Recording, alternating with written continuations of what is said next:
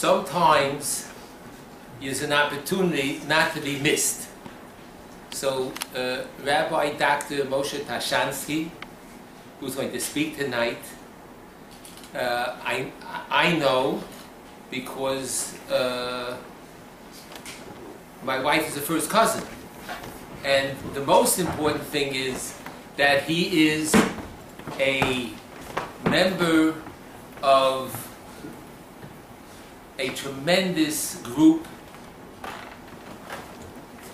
Yidden that we admire greatly, who are in Eretz Yisrael and who have given their lives for Torah and Am Yisrael. Talmud Chacham, who is a Rebbe in Yeshivat Horeb in Yerushalayim, and we are very, very honored to have him. So, and you have to understand that immediately from here, after Ma'ariv, which will take place immediately after the lecture, so we will be driving into the airport. So there's a chesed that he's doing. We're very, very thankful and so happy that he agreed to speak for us. Without further ado, Rabbi Dr. Moshe Tarshansky.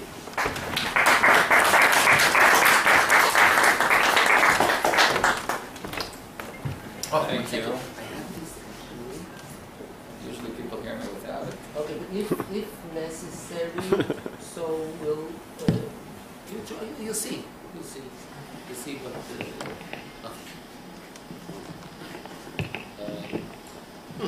Okay, well, I'll put it off and then it'll be.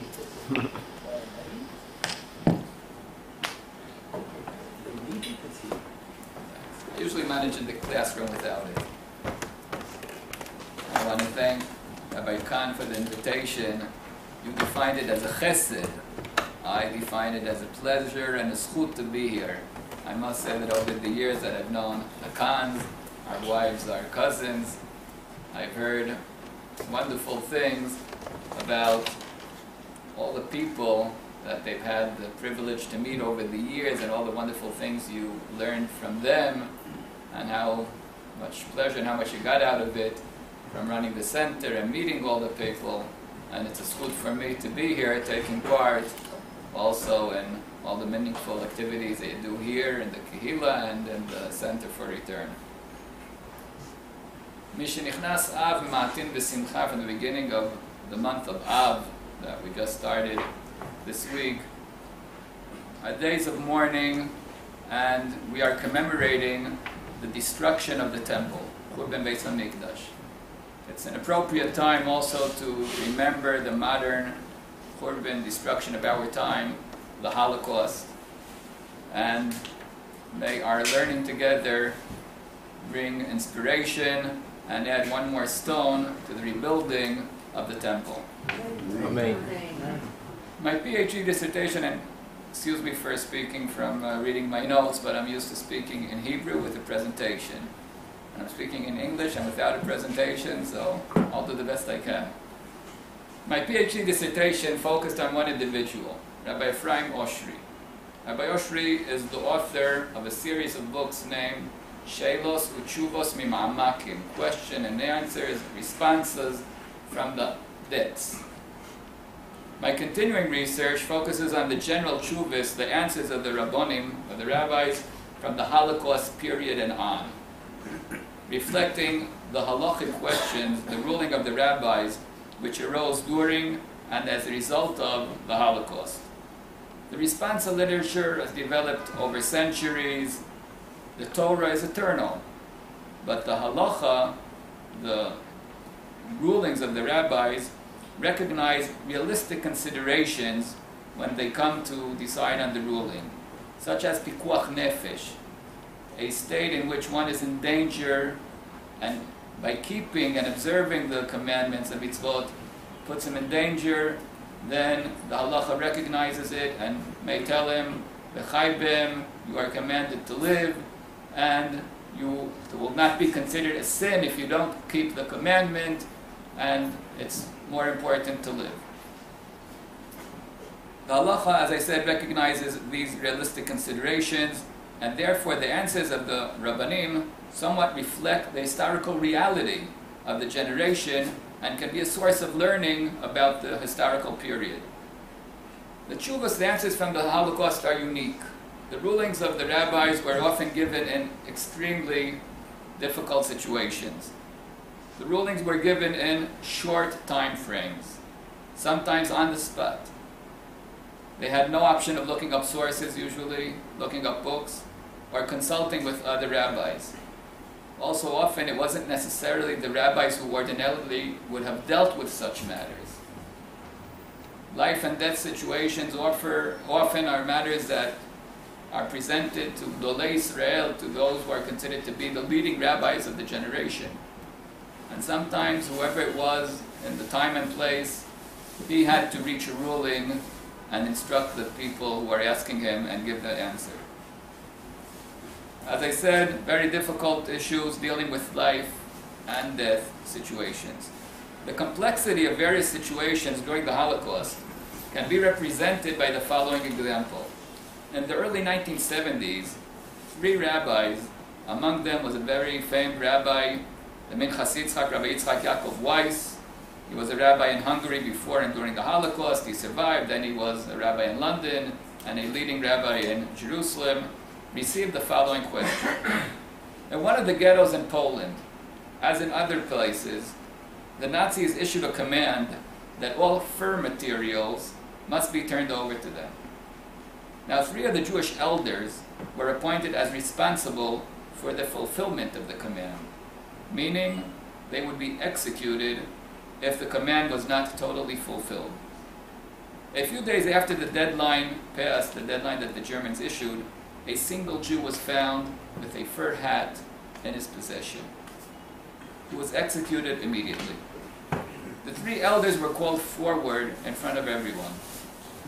The first 2 were brutally beaten until they died. When turning to the 3rd man to be executed, the Nazis saw a very tense young man in the front of the crowd. He realized that he was the elder man's son. The young man had a gold watch on his arm, and the Nazi, surprisingly, instead of saying, "Just give me the watch," offered him a deal. "If you give me the gold watch, I will shoot your father in the head and spare him the brutal death."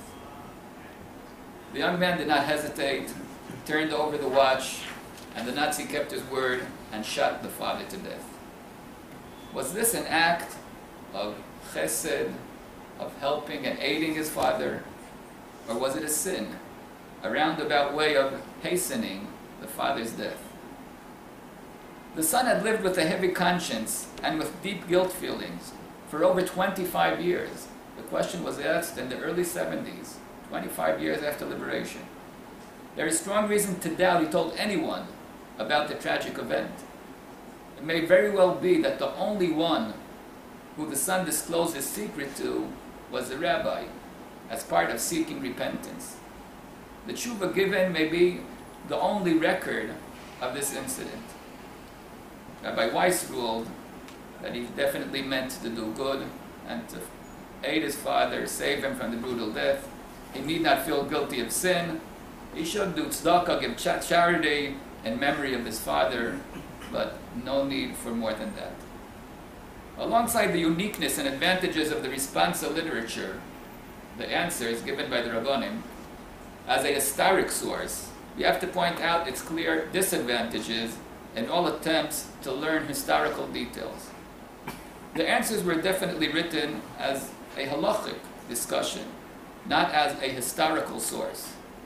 Thus, many of the answers lack vital historical details, names of people, places, dates, etc. Sometimes they were left out because they were not viewed important for the rabbinical discussion, and sometimes purposely, in order not to embarrass the people involved. Often we cannot know clearly the historical background, we can only guess. It is worth noting that a disc was put out by a machon in Eretz Yisrael that collected together 2,000 answers and various sources from the Holocaust period. Now I would like to speak more specifically. I gave out the page because I don't have the presentation. I gave out the page just so that you can follow the framework of the lecture. Now I flew in from Eretz Israel last week because I came actually for the premiere showing of a movie by the name of Hidden, telling the story of Jewish children given to non-Jews to be hidden during the Holocaust. The movie was put out by an organization called Project Witness, and they held also a seminar over the last 3 days, a seminar for teachers, and I was invited to come and speak. I came in to speak there, and I was asked to speak more specifically about the topic of hiding the children. Rabbi Ephraim Oshry, who I did my research on, was born in Kopishuk, Lithuania in 1908, was a student in the Slobodka Yeshiva in Lithuania, in Kovno before the war. He was an elder Talmud, one of the students, an older student in his early 30s. He received his rabbinical ordination from the Rashi Yeshiva in 1939. Together with the Jews of Kovno, he was imprisoned in the Kovno Ghetto during the 3-year Nazi occupation of Lithuania, from June 1941 to July 1944. He was liberated by the Russian army. After the war, he published his monumental work, Shelos Utshuvos Mima'amakim, Questions and Answers, Responses from the Depth, 5 volumes, published between 1959 to 1979, containing 112 halachic rulings that he gave during the Holocaust and after the Holocaust, dealing with implications of the Holocaust after liberation. In volume 5, question number 9, and the abbreviated 1-volume English translation of his book, it's question 63, he writes the following. Now, Rabbi Oshry's writings, because they were translated to English, so I could photocopy them, and they're on the back side of the sheet that I gave out. I will not be quoting it fully, but when I'm mentioning his answers, you can see it also on the back. Before the Germans carried out their Kinderaktion, an action against the children, to annihilate the Jewish children in the Kovno Ghetto on the 3rd and 4th of Nisan, Tafshin Dalid, March 1944, word of the impending action got out. The word got out because in the neighboring Shavli Ghetto, the Nazis conducted a similar Kinderaktion in November 43. And the Jews of Kovno figured that it was just a question of time until the same decree would reach them too. Rabbi Oshry continues, mothers and fathers, knowing that the accursed murderers were planning to kill Jewish children, sought every conceivable way to get their children out of the ghetto. One way was to acquire a birth certificate that showed the child had been born to non-Jewish parents, and then to place this certificate and the wrappings around the infant. The baby then would be left on the steps of a Gentile orphanage or church. Some Jews decided to hand their children over to Gentile friends to be hidden until after the war, with the stipulation that if the parents were still alive after the war, the children would be returned to them. Others wanted to save their children so badly that they were even willing to hand them over to priests, although it meant that the children would not be raised as Jews. I was asked if the halacha permitted such actions. End of quote. As Rabbi Oshry presents the question, it is clearly related to worshipping idols, which is one of the 3 grave isurim, things that are forbidden to do, together with murder and adultery, for which the known din, the command is, the ruling is, Yareg Bali Avo. We are commanded to show our mesirus nefesh, devotion towards Hashem, and the mitzvahs, and be prepared to die. Rabbi Oshry does not mention the name of any individual who presented him with the question, and does not list a total number of the Jews who asked this question. But we can bring somewhat proof of how much the frum religious parents were troubled by this question from the book published in 2011, Smuggled in Potato Sacks. 50 stories of the hidden children of the Kaunas Kovno Ghetto. Reading through the various stories of those 50 children, describing their parents' home, in the case of those who knew who their parents were and had memories of them, and the home of their non-Jewish adoptive parents, one common denominator is found. Not one of those 50 children described that they were born to Shomer Shabbos parents. On the contrary, some emphasized that their parents were not religious, not observant, and did not care to which religion their children would belong. For a religious parent, it is definitely a very difficult decision to choose between risking his child's life and risking his child's Jewish soul. Can we assume that religious parents did not entrust their dear ones with non-Jews? Absolutely not. There are known cases of religious parents, including rabbinical families, which did so. Among them, Adina Sher, the granddaughter of Rabbi Isaac Sher, the Rosh Yeshiva of Slobodka, who she herself was hidden by non-Jews. But we can assume that all who did so had very strong doubts, and many asked for rabbinical guidance on this grave decision. Was the parents' worry justified? Absolutely. It is clearly impossible to provide exact statistics, but I can quote one research held in Holland examining close to 100 children hidden there by non-Jews. While hiding, approximately 30% were pressured to go to church or behave as Christians, either for missionary reasons or as part of their camouflage. 7 were baptized. 6 stayed with their adopting families after the war, 3 of which continued to behave as devoted Christians. A researcher can claim that, considering the circumstances, 3 is a relatively surprising low number, but in the eyes of a religious, observant Jew, it is definitely 3 too many. Considering that the research was held 50 years after liberation, among those who were willing to cooperate, we can assume that the actual number of children lost to the Jewish nation in Holland at the time is definitely higher.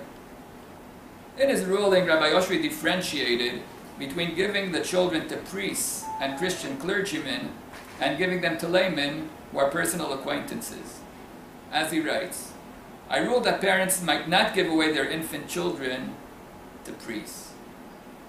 In his reasoning for this ruling, he explains, I will go a little bit into the rabbinical discussion, just the guidelines.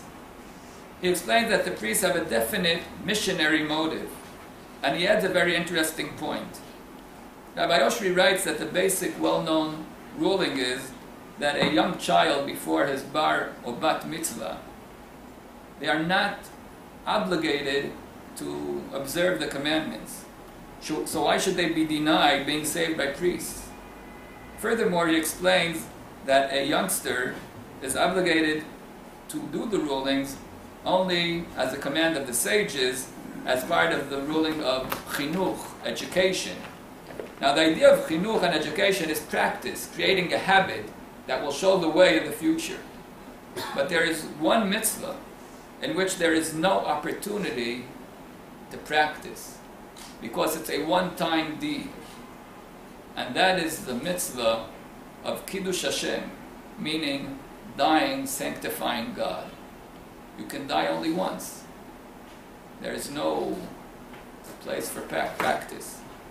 Therefore, youngsters are not obligated, even as a commandment of the sages.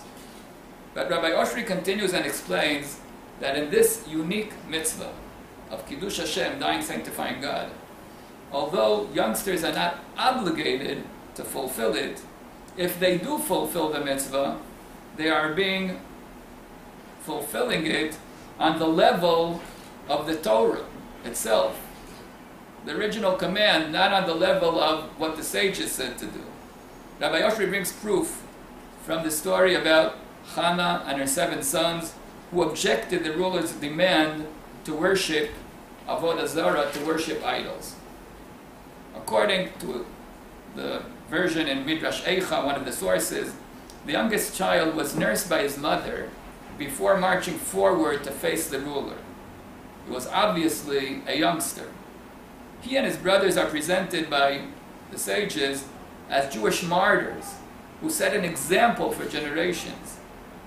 There is another proof he brings from the story brought in the Gemara in Gittin, Daf Nun Zayin, about 400 children who were on a ship being taken to captivity, and knowing what they were expected of, they decided to commit suicide and to jump into the sea. Now they are also presented as martyrs. If a youngster cannot fulfill the command of Kiddush Hashem, dying sanctifying God, on the level of the Torah, and there is no option of chinuch, education, midrabanan, from the law of the sages, why isn't this considered a suicide?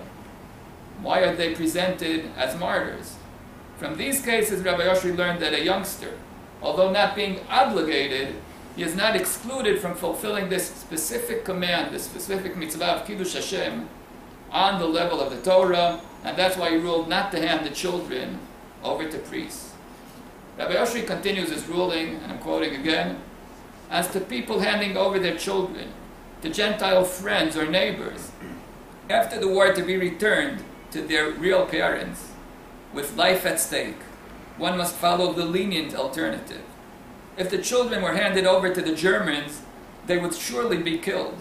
But if they were handed over to the Gentiles, they stood a chance of remaining alive. It was also conceivable that the parents would survive. Even if the parents did not survive, it was possible that the Gentiles would return the children to Jewish institutions after the war.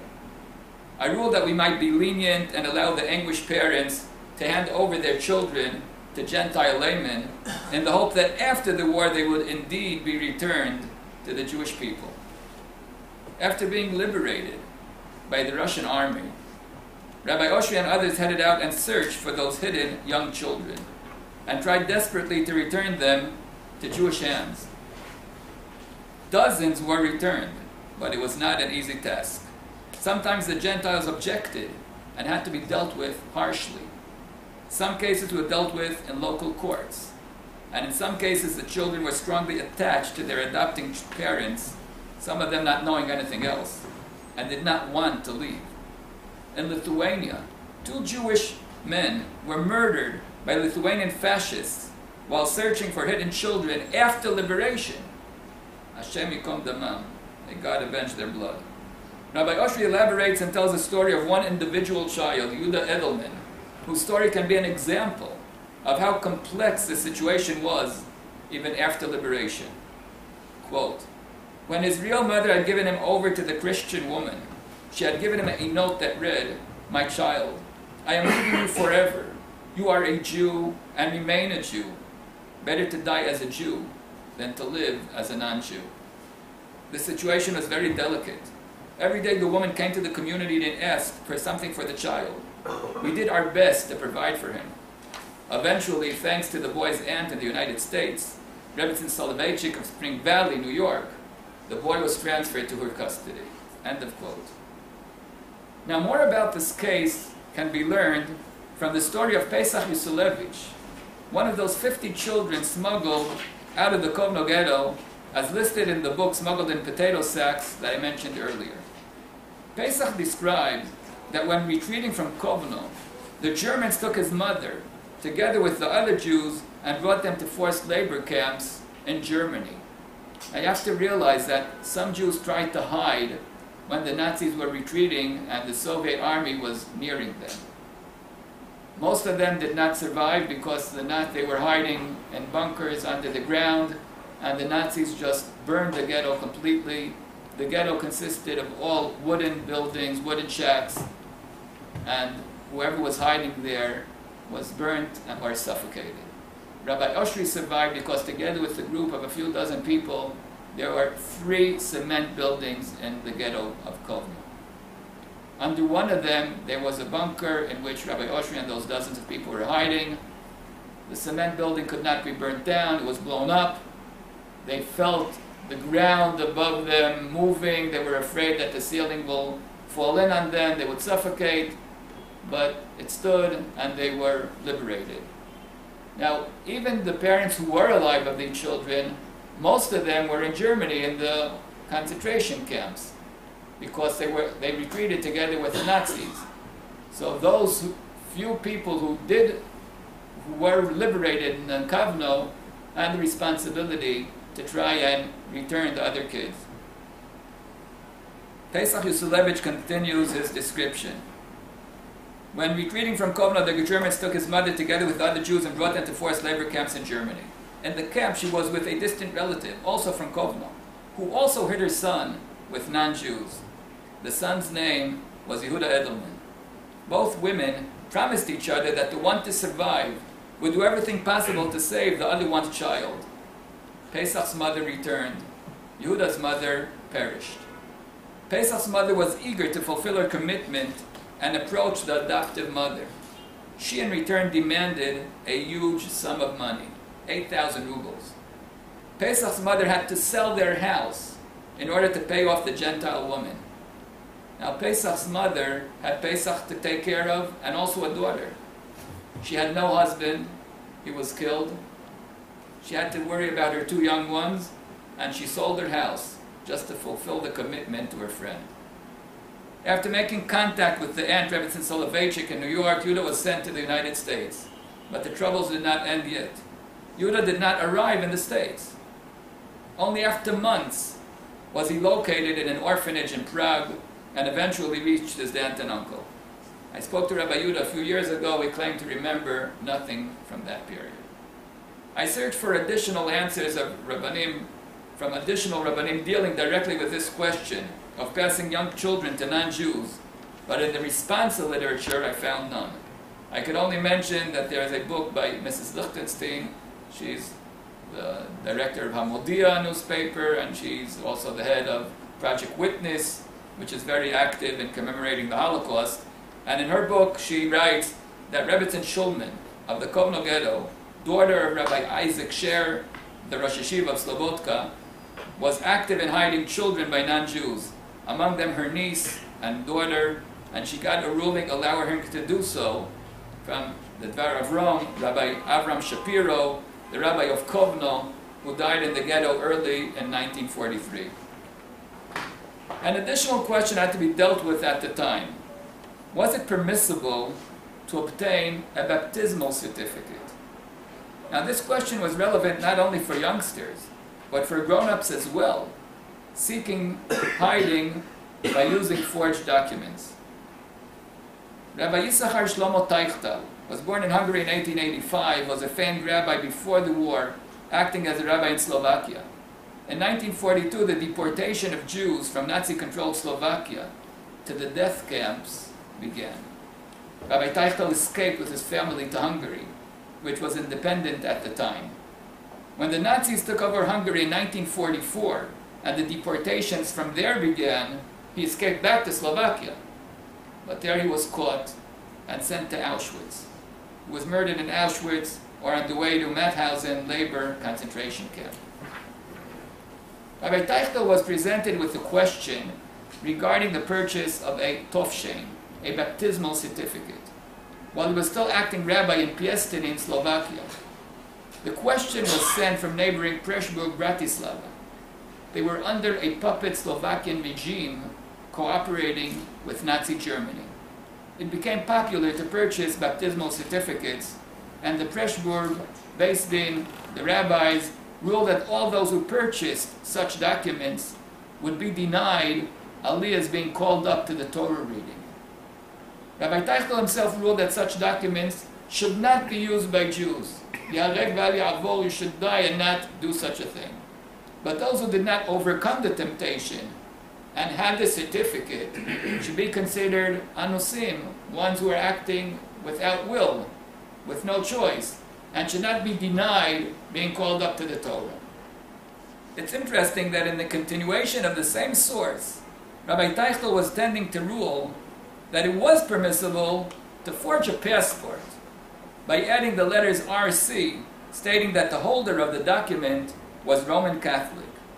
He suggested that while adding those letters, one think of the similar Hebrew letters Resh, Kuf, RC, and a pasuk, a verse from the Bible remembering Har Sinai. Rak hishamer lecha ushmor nafshecha meod pen tishkach et hadvarim asher ro einecha. We should remember Har Sinai and accepting the Torah. Now, why is one document permitted forging the passport. And the other, the baptismal certificate, is not.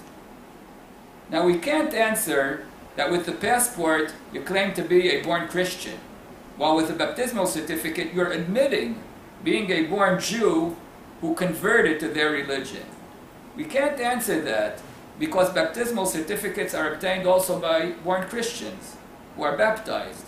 Considering the Nazis' approach that Jews who converted were nevertheless Jews, both the passport and the baptismal certificate used by Jews during the Holocaust were meant to show that their bearer was a born Christian. Seemingly the difference between the baptismal certificate and adding RC to one's passport is that the passport is a civil document with no clear religious significance, while the baptismal certificate has a clear religious nature. I examined several baptismal certificates used by Jews during the Holocaust period in the Yad Vashem archive in Yerushalayim, and they usually contained a clear, conspicuous stamp with the symbol of the church.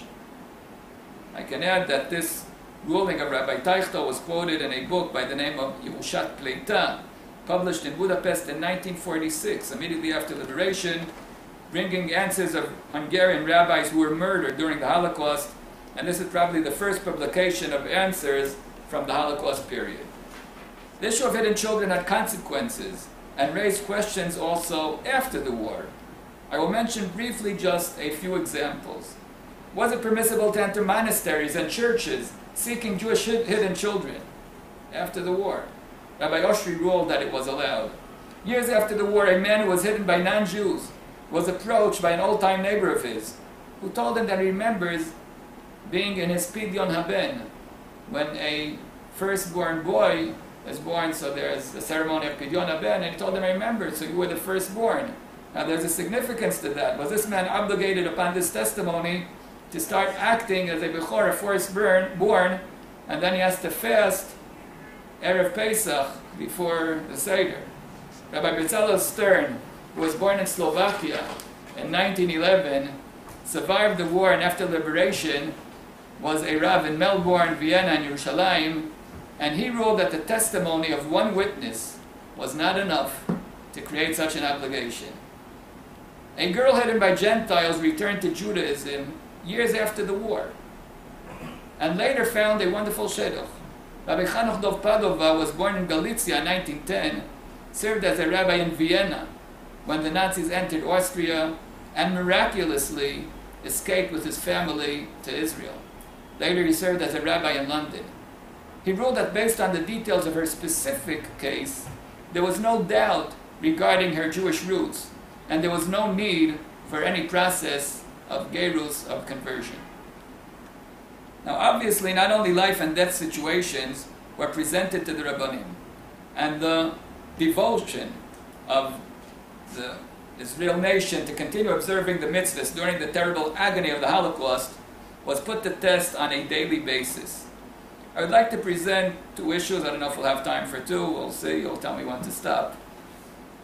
As an example, keeping kosher and Shabbos. Each one of these issues raised numerous questions, and I will present only a few examples. Shortly after Hitler came to power in Nazi Germany in 1933, a decree was issued prohibiting Jewish shchita, the Jewish slaughtering of the animals that allows the eating, claiming that it was an inhuman way of treating animals. Later, the Nazis prohibited also the import and sale of kosher meat, shechted outside Germany. They demanded that the animals be stunned by an electric shock before shchita. The option raised the concern that the electric shock may cause illness to the animal and define it as what's called in the halakha treifa, disqualifying the shchita. Rabbi Yechiel Yaakov Weinberg was asked to examine the matter. Rabbi Weinberg originated in Eastern Europe and studied in the Lithuanian yeshivas. He reached Berlin for medical treatment and stayed there, becoming the head of Beit HaMidrash Rabbanim of Berlin. During the Holocaust, he was in the Warsaw Ghetto for some time, and later he was imprisoned by the Nazis together with Russian prisoners of war. That's how he survived the Nazi persecution of the Jews.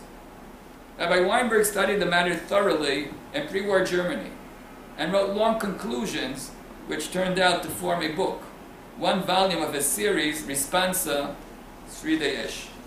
He claimed that although it may be possible to permit the electric shock, the electric stunning before Shechita, he wrote that it is clear to him that Gdolei Israel, the leading rabbis of the generation, would not allow any change in the customary manner of Shechita, of the slaughtering, and therefore he considers his conclusions a mere theoretical discussion. He added, "May the filthy Nazi regime and thousands similar to them part from this world, and our holy religion stand eternal." As the war broke out in 1939 and Jews started suffering from starvation in ghettos and camps, a question repeated itself and was presented to several rabbis. Rabbi Yehoshua Moshe Aronson was the rabbi of Synagogue in Poland when the war broke out.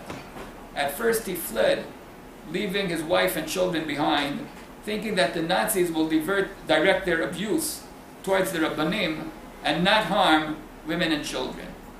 Realizing his mistake, he returned to Synagogue, from where he was taken in March 42, together with other men, to the Kunin forced labor camp. The conditions there were unbearable, and of 1,200 Jews who were imprisoned there, only 48 were still alive a year and a half later, when the camp was shut down by the Nazis in August 43. They were sent to Auschwitz. Rabbi Aronson survived Auschwitz and the death march and was liberated in 45 in the area of Theresienstadt in Czechoslovakia.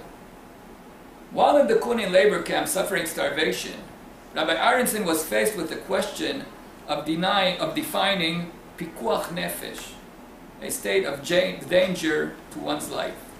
Was one allowed to eat the treif, the non-kosher starvation portions the Nazis provided, only when one felt terribly weak on the verge of dying? Or should one eat those portions immediately, figuring that avoiding eating them will without doubt lead to severe weakness and death? Seeing that many men were hesitant to eat, Rabbi Aronson gave a clear public ruling, and in front of his fellow inmates, he took a spoonful of the treif soup, the non-kosher soup, blessed shehakol nihiya bidvaro, everything is created upon the word of God, and ate the soup. He explained the meaning of the bracha shehakol. Everything coming upon us is from the Almighty, and we are commanded to make an effort to continue living. A similar question was presented to Rabbi Oshry in Kovno, and he gave the same ruling, claiming that also Rabbi Shapiro, the rabbi of Kovno, the rabbi of the city, allowed the immediate eating. But some men were more strict upon themselves and kept away from the non-kosher food.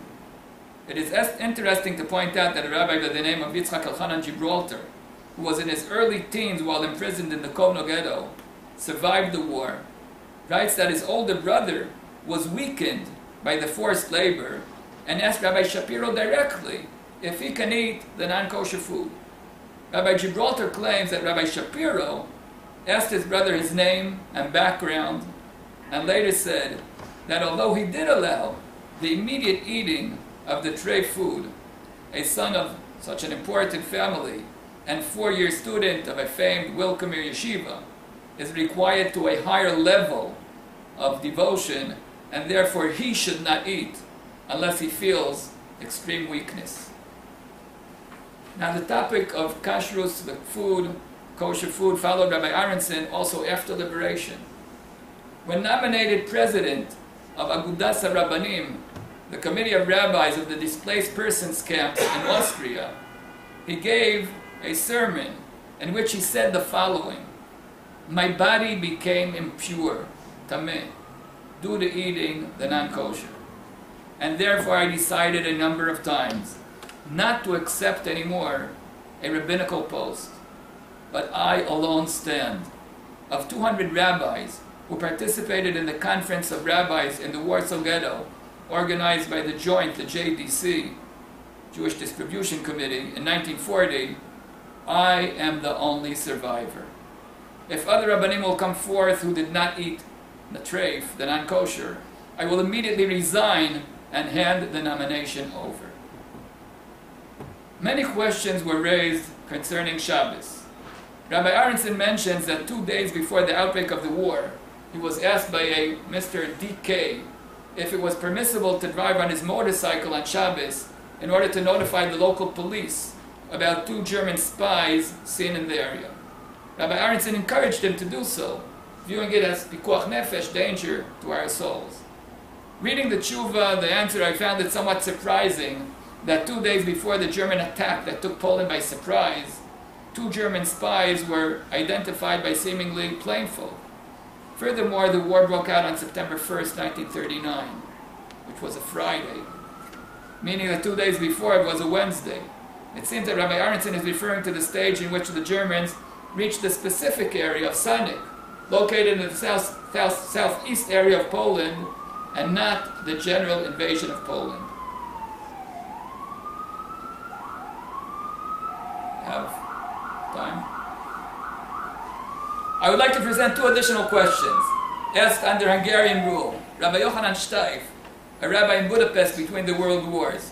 Rabbi Yoel Teitelbaum, known as the Satmar Rov, settled in the town of Satmar in 1934, when under Romanian rule.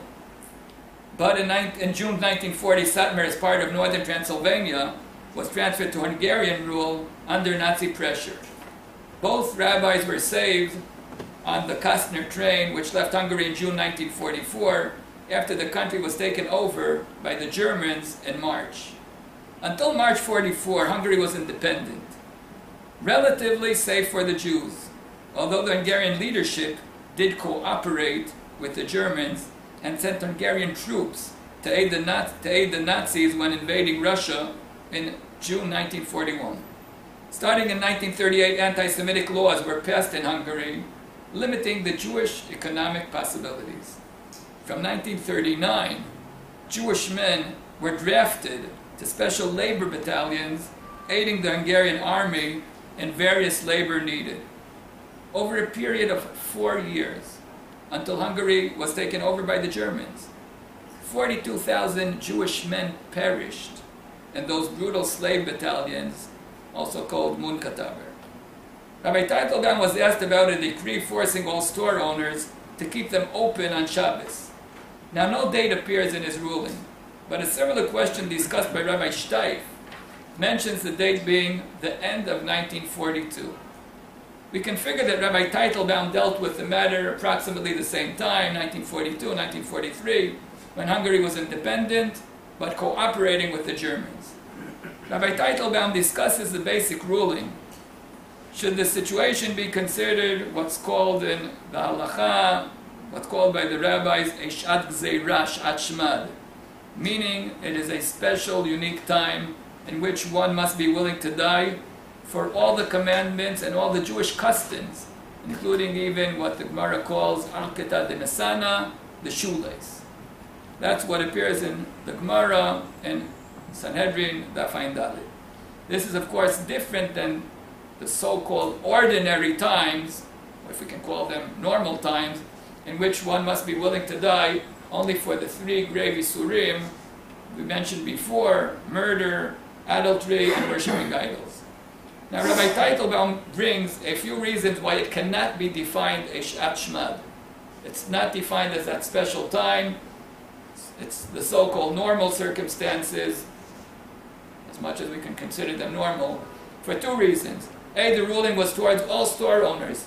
It wasn't specifically towards the Jews.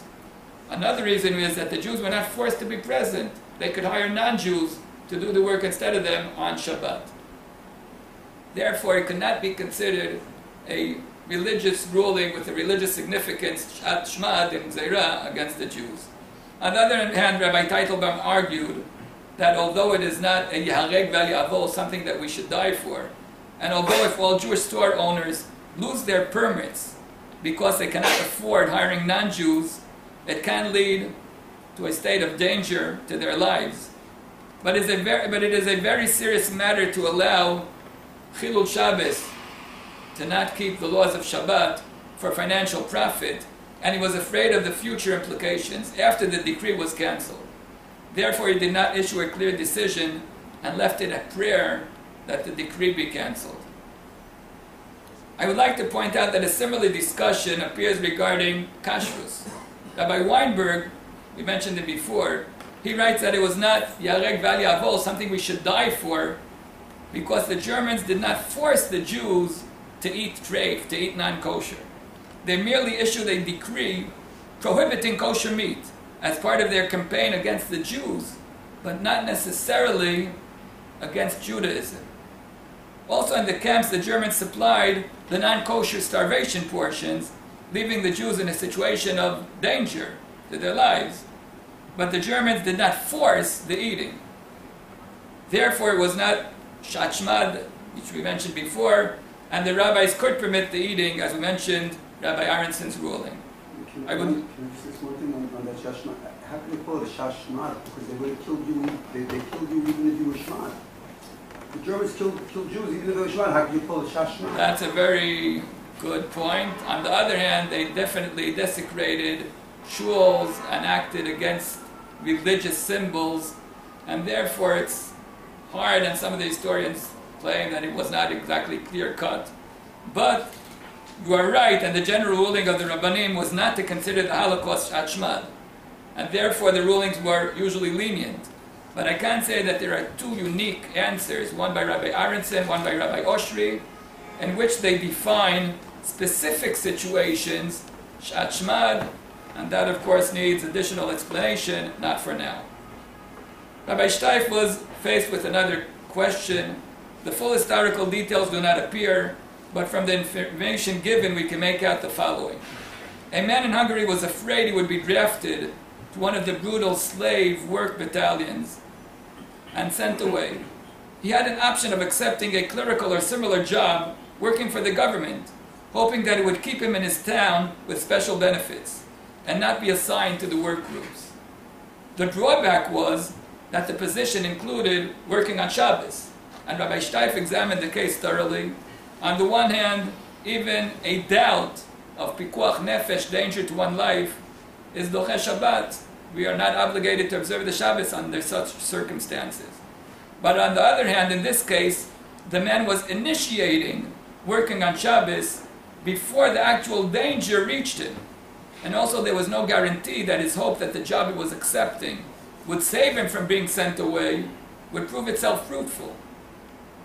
The tshuva, the answer as printed in front of us, is not complete, and Rabbi Steif's conclusion does not appear. I would like to add one more last question, presented to Rabbi Oshry. The most difficult labor group in the Kovno Ghetto was the group building an airstrip in the area. The work there included a march of a few miles in each direction and a 12-hour work shift that carrying metal rods and cement sacks and paving the area. A man enslaved in that work group had an option of switching to a much easier task, working in the ghetto kitchen. Now that would also give him access to additional food he was definitely eager for. The man said that he was hesitant to switch to the easier job because it included cooking on Shabbos. Rabbi Oshry's answer was that since he was being forced to be working on Shabbos at both job sites, there was no reason not to switch. Now, reading this discussion, we have to try and understand what was the basis of the question. What we call in the rabbinical learning, what was the hava amina? What did he think? The work building the airstrip definitely included work on Shabbos on the highest level of definition of work, melachot mideoraita. The man working there worked also on Shabbos. Obviously, he knew that being forced to work in a situation of danger to one's life is allowed. Why would he think that forced work cooking in the kitchen may be forbidden? I can assume that the man's thought was that he was definitely forced to work in the airstrip, and therefore he is anus, he is not working from his own will. He has no choice, and allowed to work. But if he was to switch, wouldn't he be considered at least somewhat working on his own initiative, from his own will? Could he still be considered anus, that he had no choice? Rabbi Oshry, as I mentioned earlier, ruled that he was definitely forced to work in one or the other, and therefore he was not doing anything from his own will, and he was allowed to switch. In conclusion, what can we learn from all these cases presented above regarding hiding children kashrus, kosher food, and Shabbos, which are just a drop in the bucket from numerous questions on various issues which appear in the Responsa literature from the Holocaust period. During the Holocaust, the Jews were in an intensifying level of danger, from pre-war Nazi Germany to the ghettos, to the concentration, labor, and extermination camps. In each one of these situations, there were Jews who turned to the Rabbanim, to the rabbis, asked their guidance on various practical matters. We discussed cases from all stages: Shechita, the slaughtering of the animals in pre-war Germany, opening stores on Shabbos at early stages of the war, smuggling children out of the ghettos, hiding them by non-Jews, and eating non-kosher in the camps. Although knowing the basic ruling that in case of danger, one is exempt from keeping the vast majority of mitzvahs, of commandments, even in the most difficult situations, they did not feel excluded from observing the commandments. They felt that Dvar Hashem, God's word, was as relevant as ever. They sought to hear rabbinical guidance. They turned to the rabbis in day-by-day situations, as in life and death matters. They showed amazing devotion and made every effort to observe the commandments on the highest possible level. That could be considered, in a term used in learning, lechatchila, in the most tragic living conditions they were forced into b'diavad in reality. The Jewish head, which succeeds to focus in the midst of the most extreme slave labor conditions and ask the questions, combined with the Jewish soul, which resists and overcomes the instinct and temptation, such as in the case described regarding the non-kosher food. The starvation rations are symbols of greatness and a source of inspiration. Thank you.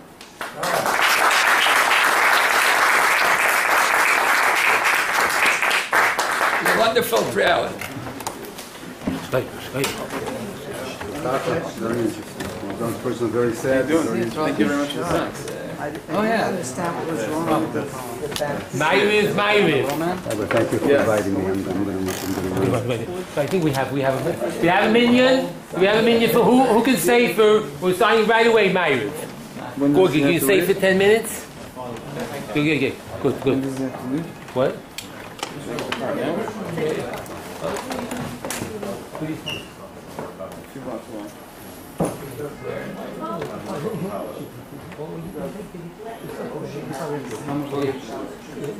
I mean, it's not a lot, but yeah, we'll turn it off. Yeah. How do we turn it off? Did you set up the camera? I did. You zoomed in too much. No. It's good. You'll see us. You can always adjust. If How you do we leave room close to... it? That's the main thing. I am going to have to edit it for YouTube. Why? Oh, is it? Wait, so how do we turn it off? That's the start stop. Stop.